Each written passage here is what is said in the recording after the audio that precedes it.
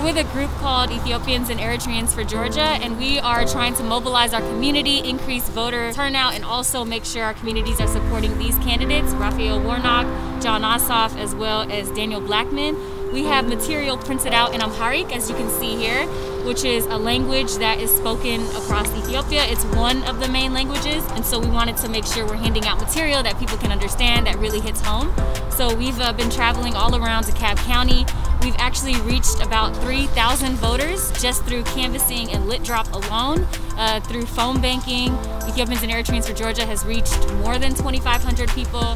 We've also reached about 2,000 people through voter engagement and registration drives. So yeah, we're out here just trying to make sure our community shows up, and we're doing everything we can between now and Election Day to make that happen. It's important because, first of all, we had to get out there and increase awareness. When we were first coming out, people didn't even realize they had to vote again.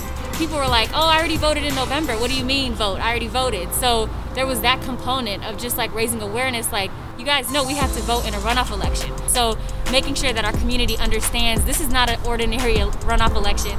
This is a runoff election that's going to determine the control of the Senate. And we know how much power that has because the Biden-Harris team, they can only be so effective. And with the help of the Senate, assuming that it flips, they'll be able to pass legislation, pass progressive policies that can support our communities with everything from criminal justice reform, healthcare, immigration. There's all this stuff that can happen if we're able to get that control. So yeah, so it's important. We have to make sure people understand that this election is really going to determine what happens in the next few years.